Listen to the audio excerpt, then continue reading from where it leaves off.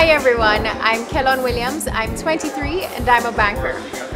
I'm guided in life by the quote, I'm always doing that which I cannot do so that I might learn to do it.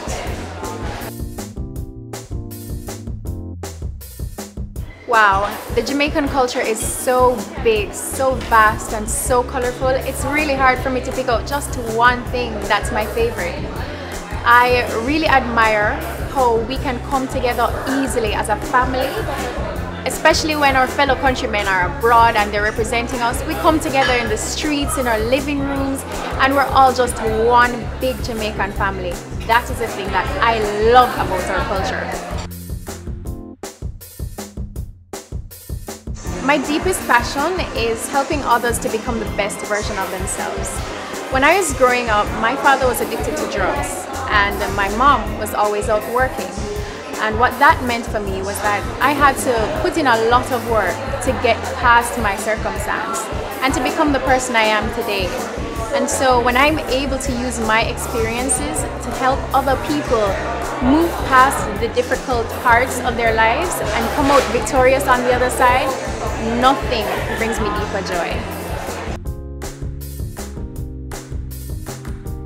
My proudest moment was when I picked up my first degree, a Bachelor's of Science in Marketing, and I got it with honors.